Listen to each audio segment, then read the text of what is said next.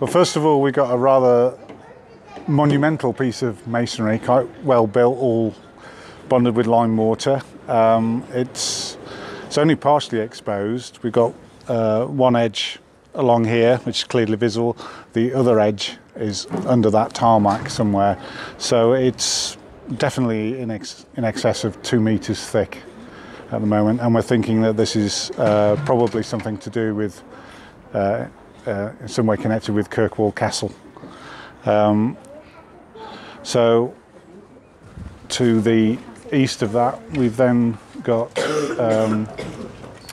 we had a sub-rectangular cut here that was full of stone, which we've emptied out, and it's exposed the faces of 2 more walls, which are under this area of degraded mortar. So we've got one that's coming out from the main, the larger wall at right angles, and then another one almost at right angles to it off towards the south.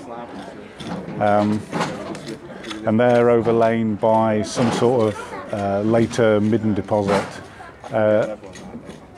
and it's all associated with further very partial elements of further structures and maybe a flag floor. We think those large flags are in situ, and they're obviously slumping, so there must be something else in there.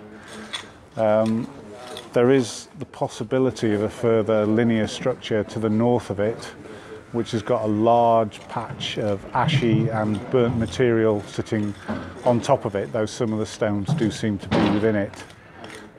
We've got no idea at the moment yet whether that is related to the wall or is a later phase on the site.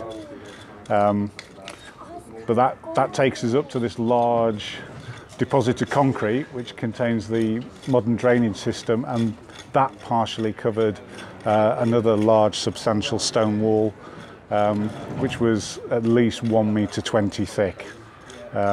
Again, we think that's probably related to the castle in some way, and butting up against that was an extensive cobbled surface.